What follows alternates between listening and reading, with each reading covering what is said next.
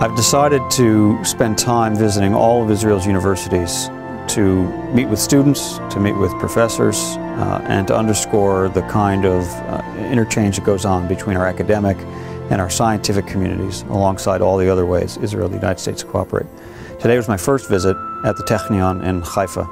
The Technion is really a world-class scientific research institution.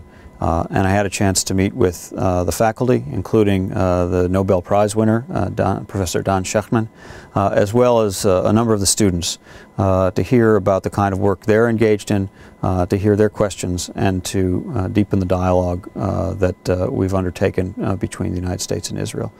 I'm standing here besides the Titan electron microscope, which the Technion makes the Technion one of the world leaders in electron microscopy, and allows them to perform amazing experiments beyond my ability to explain.